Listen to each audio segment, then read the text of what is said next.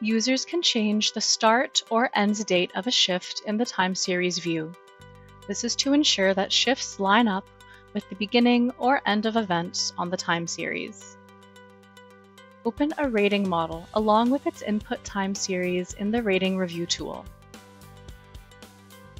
Both the Rating Review tool and a surrogate data review window will open. Click the Shift Adjustment tool. A vertical line will appear at the start or end of a shift.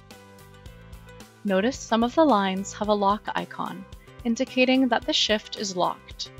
Meanwhile, other lines have a square, which can be dragged to adjust the start or end date. Changes will be made in the Shift pane in the Rating Review tool. You can clone a shift in this preview by clicking the clone icon.